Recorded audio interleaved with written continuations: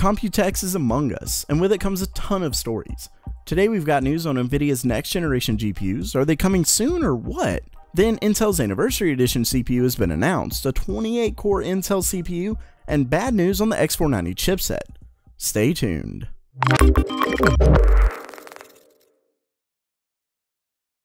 Welcome back to Gamer Meld. Before we get started, we made it to 50,000 subscribers. I seriously can't even begin to describe how blown away I still am at this channel's growth. And a very big thank you to everyone who supports and watches the content. Now, unfortunately, I'm not at Computex. I know some of you have been asking, and I would love to have gone. But with me moving soon to a 2-bedroom apartment so I can have a studio, the cost of flying and tickets, etc. just couldn't happen. With that said, I seriously hope to make it next year, and if we can get to 100,000 subscribers, I'll definitely meet the requirements to go as press. So make sure to hit that subscribe button if you'd like to keep up with hardware news.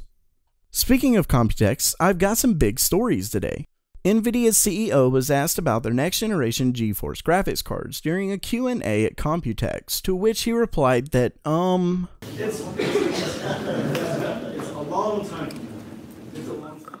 That's obviously a bummer for those who are waiting, but there's still hope. According to Tweaktown, who is, quote, talking to various industry people, Nvidia will be launching their next GeForce GTX 1180 graphics card on July 30th. Now, it's good to note that Tweaktown did initially report the launch to be a GTC, which obviously it wasn't, but the outlet seems quite confident this time, with multiple sources confirming less than 2 months and more than one putting the exact date at July 30th. Plus, it makes perfect sense why Nvidia wouldn't reveal anything until their launch. So I can't say either way for sure, it's really up to you as to what you think given the information we have.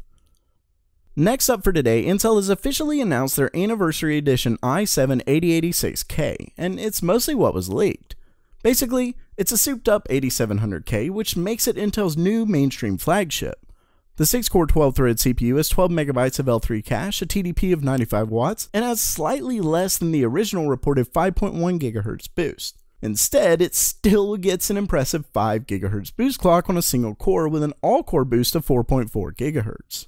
It'll be available for purchase on June 8th. As far as price, it hasn't been revealed, but WCCF Tech was told to expect around $399 US.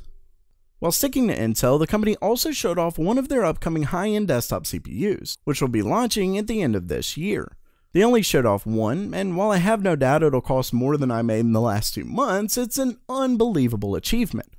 The chip is a 28-core, 56-thread CPU, and was shown off running at an all-core overclock of 5 GHz. Let me say that again. An all-core, 28-core, overclock of 5 GHz. Now, I don't know if it was running on liquid nitrogen or was the cause of last week's heat wave, but that is unbelievable. The downside is that if this new story is right, the chip will be running on a new socket, so X299 users will have to purchase a new motherboard.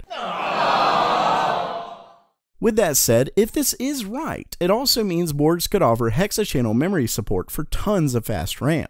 That's pretty great, well, minus the extra money needed for all those sticks. Clearly, this was a response to AMD's upcoming Threadripper 2000, which is rumored to go all the way up to 24 cores this year.